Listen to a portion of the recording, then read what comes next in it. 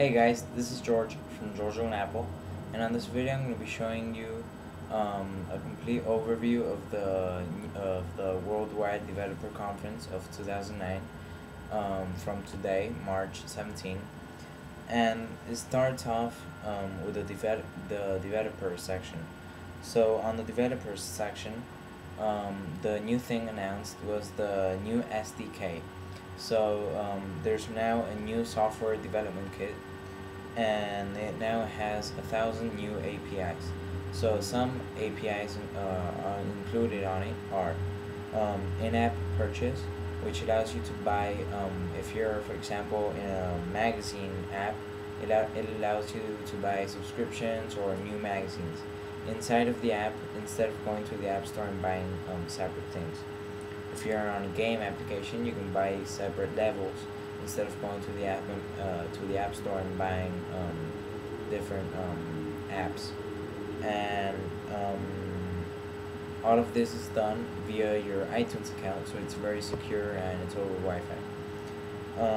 Another feature was peer-to-peer, which allows you to game with two iPhones together or iPod Touch over Bluetooth, and both of the iPhones and iPod Touch, they automatically discover each other. So for example, one iPhone discovers any other iPhone or iPod Touch that's playing or has the same app open, and there's no pairing needed. So once you quit the app, the connection disconnects.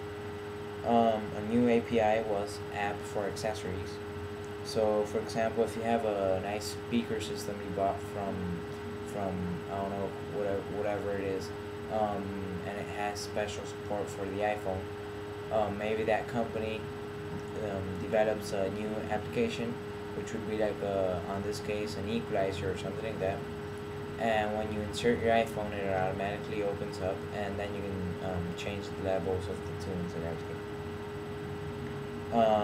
If you have a radio or FM transmitter, you hook it up to the dock or via Bluetooth, and on your iPhone, if there's an app for that, you can change the station or whatever you want.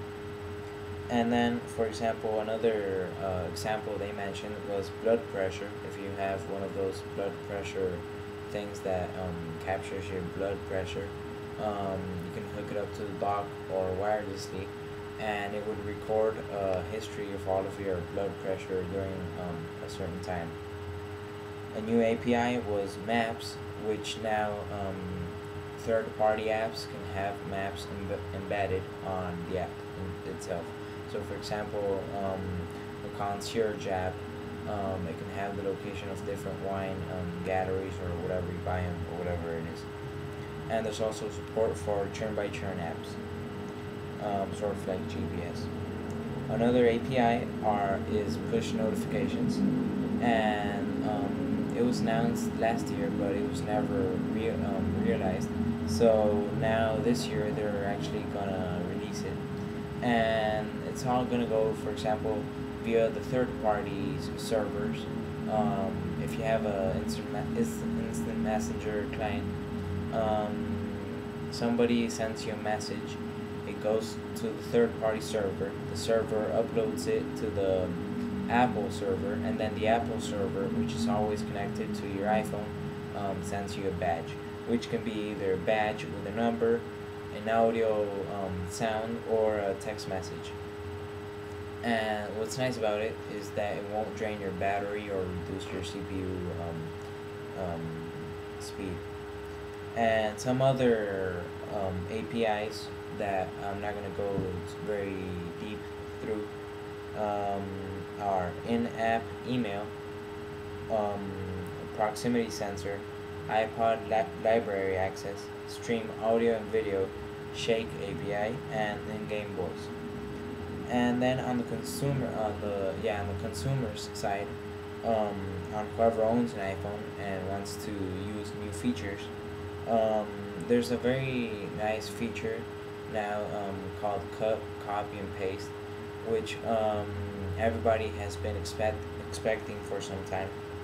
And basically you just double tap on a word and you can resize just by with your both fingers, sort of like on a map. You go like that, pinching, and you can select text or whatever you want.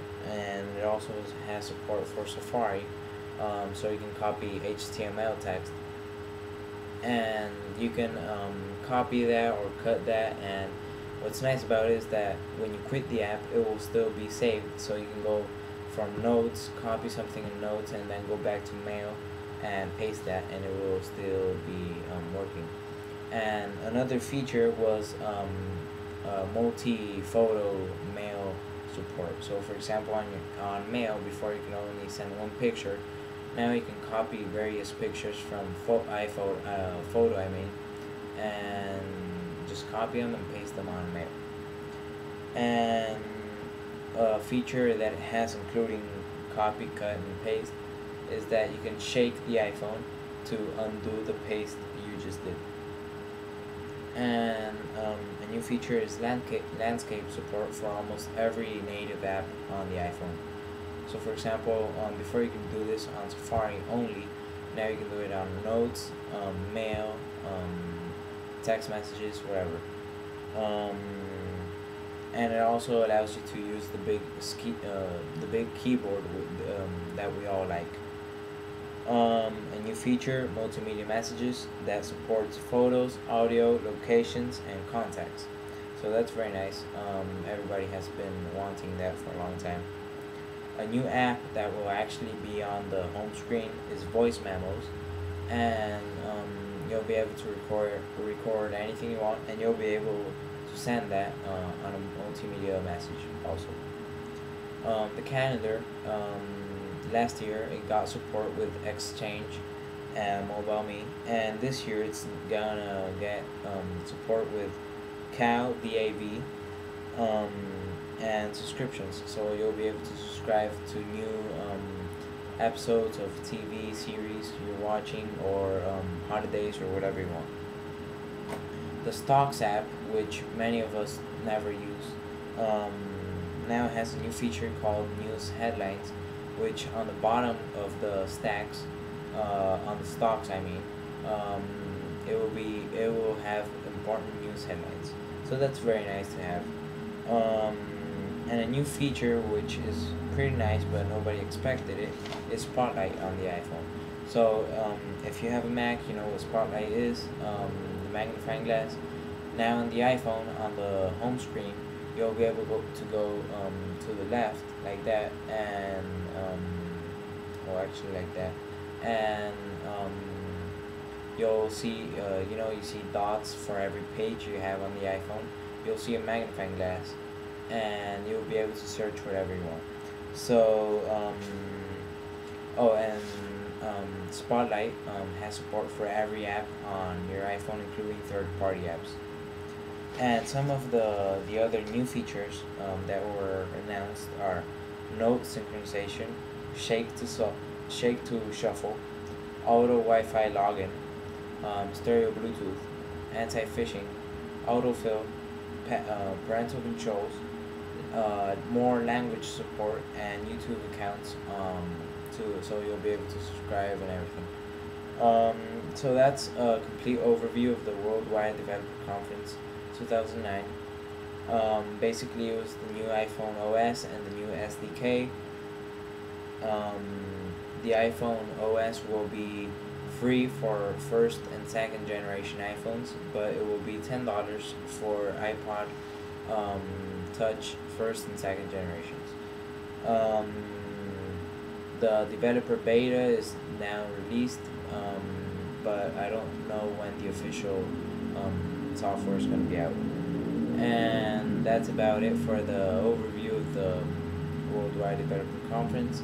I hope you guys like this, and remember to comment, rate, and subscribe to this video, to my channel, and follow me on Twitter. My name is George from George on Apple. That's my channel. I do Mac videos and guides and tutorials. So that's about it. Thanks for watching, guys, and goodbye.